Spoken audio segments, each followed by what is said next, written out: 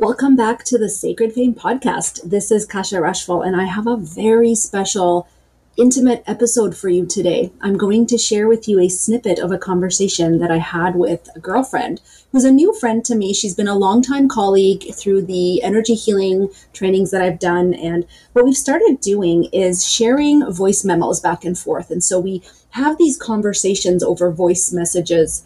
And we dive into some really interesting topics: manifestation, intuition, healing, all of that. And recently, my girlfriend sent this bit of an exasperated message saying, I'm doing all this stuff and it's not working. Like literally nothing's changed. My intuition's not telling me stuff. And, I'm just at my wit's end.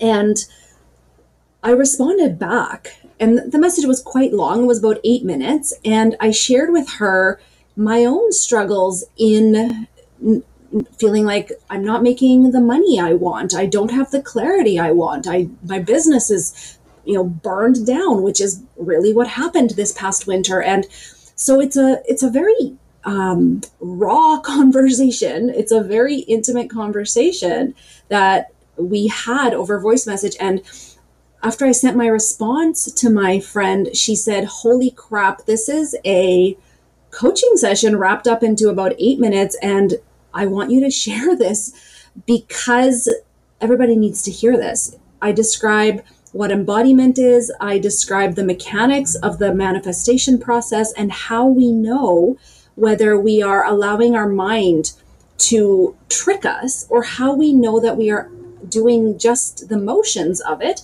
or how we know that we are actually fully embracing and doing the manifestation process. Like what are we actually So I'm sharing this nitty gritty, raw, unfiltered, unedited piece of conversation that we had, because I really did say some brilliant things, even through the messy delivery of it all. And it is worth sharing. It is worth listening to. And so I would love to know at the end what you think and how you get in your own way. Are you willing to have this spiritual sit down that I mentioned with yourself so that you can really get clear on what is truly true?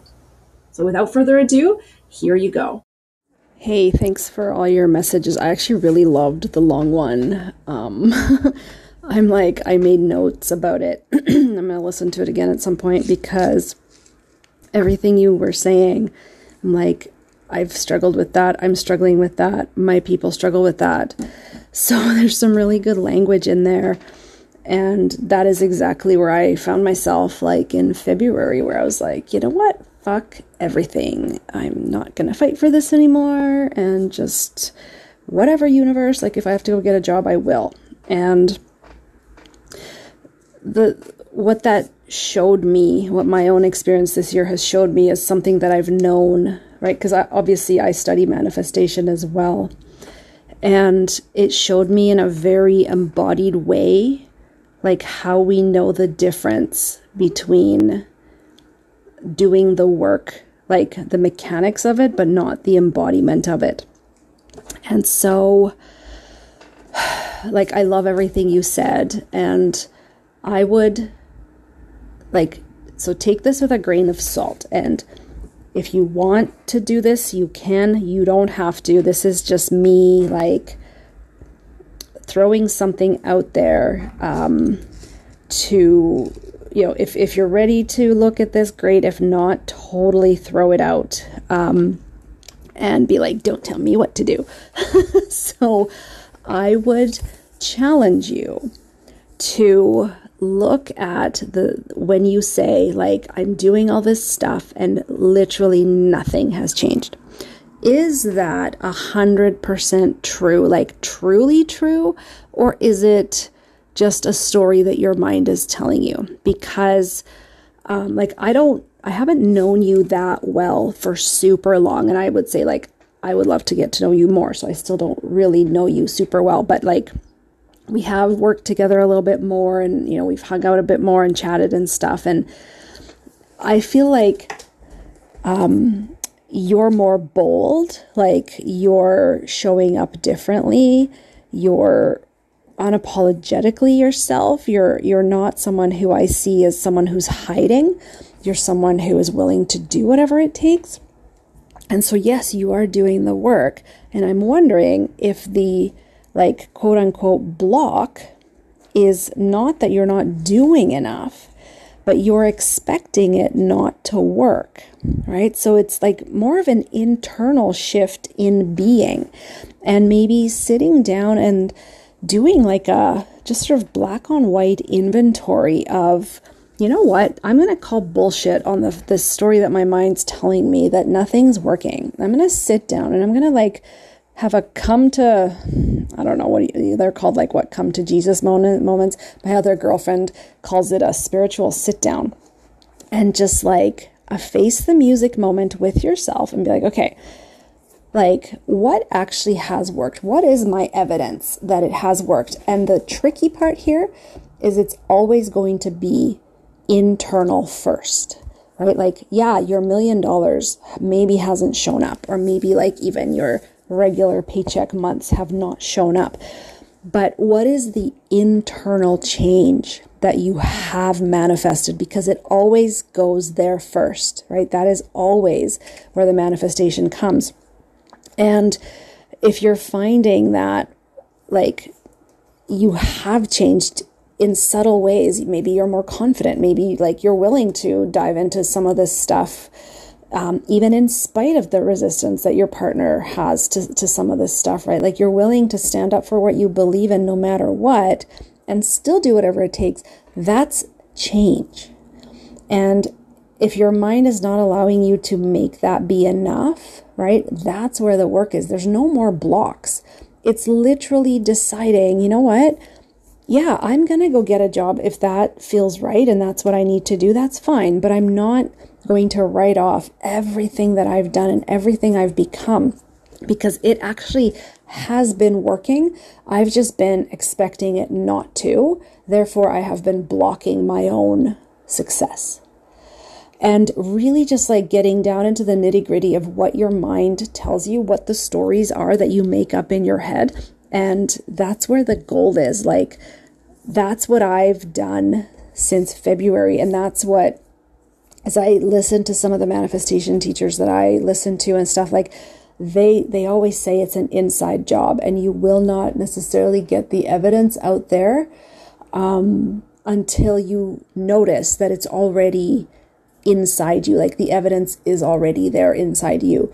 And then things start to show up more on the outside. Manifesting is literally the process of perceiving something into being that you know is already there. And the hardest part of that is getting over like ourselves, right? So yeah, you know, my intuition, for example, in February, like basically decided you're not getting anything else because you're not taking care of your health. Like you're not walking your talk. You don't have capacity in your body to do anything else. Therefore, how can we possibly give you anything? But as I have had my own come to Jesus moments, and I've been really taking care of myself, right? Because if I'm not making any money, like, okay, that is true.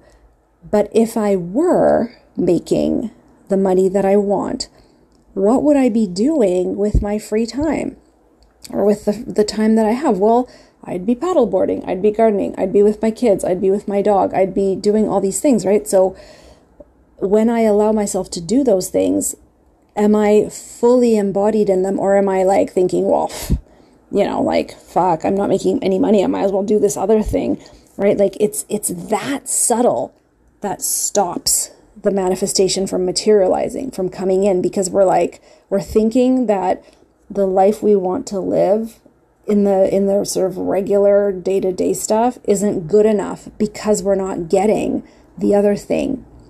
But as soon as we decide we're going to act as if, and I don't mean fake it till you make it, like that is, I hate that term. This isn't like pretend. You're not pretending, okay?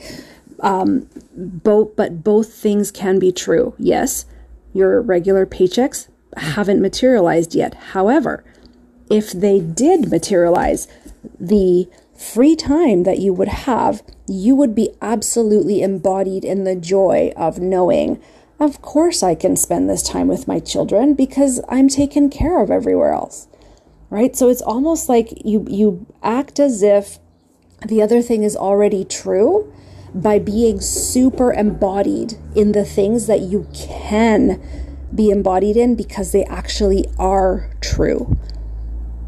So again, you don't have to listen to me at all. But I just wanted to share this because this is a process that I've been trying to clarify.